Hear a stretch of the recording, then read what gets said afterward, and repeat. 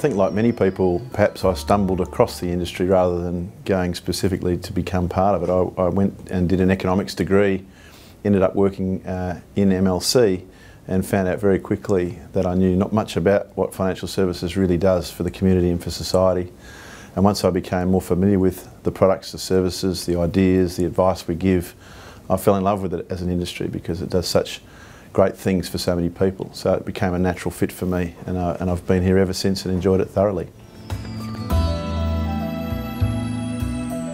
It's been a really interesting process to be part of the panel and having discussions with yourself about how can we really change some of the perceptions, knowing that we're fundamentally trying to do the right thing.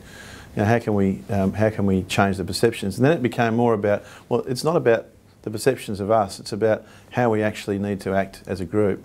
And how can we create some form of safety net, if you like, as an industry that means that in our intentions from the day we start in the industry, we have an ethical basis for how we make decisions and how we deal with our clients.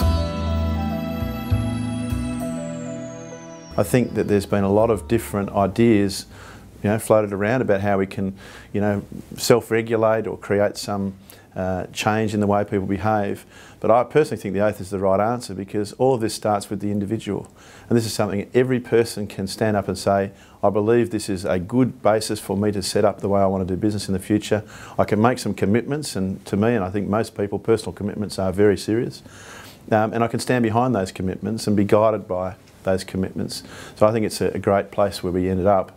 And I think the oath will be a very successful way of giving people that grounding we talked about, having a culture of ethics in our industry.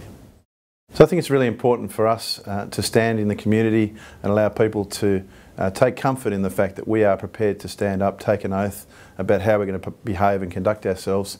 It gives them some comfort and a basis for trust, and I think it will be a wonderful opportunity for us all.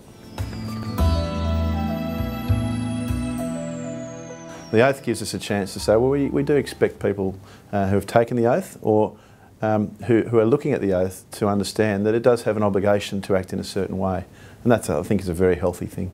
But this isn't something that I want to mandate and say that all our people that work here in MLC, and we have 6,000 people in our organisation, or you all should take this oath. That's not the way it works at all. This is about people power and personal accountability and people making decisions. So I want to introduce them to the oath. I want to talk them through the concept of what we're trying to achieve with the oath, and then let people make their personal decisions. And I'm really hopeful that a very large number of them, of course, do choose to make that personal commitment.